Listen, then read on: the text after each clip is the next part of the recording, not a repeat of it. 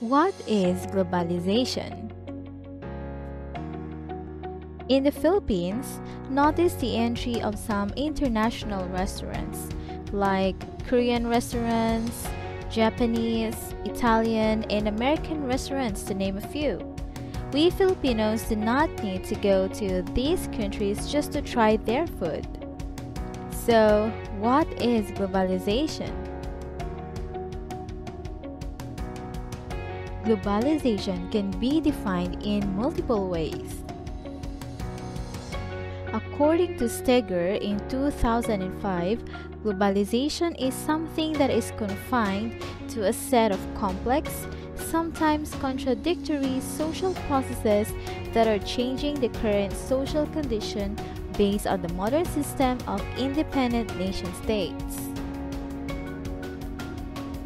Therefore, it is the result of political, economic, cultural change, and technological innovations. According to Balaam in 2013, globalization is the growing interdependence among people and states all over the world that resulted from the digital revolution and the spread of Western or American culture. IMF defined globalization as the opening of international borders to flows of free trade, immigration, direct investment, information, and technology.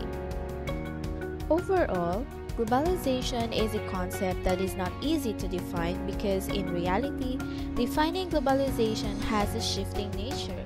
It is complex, multifaceted, and can be influenced by the people who define it.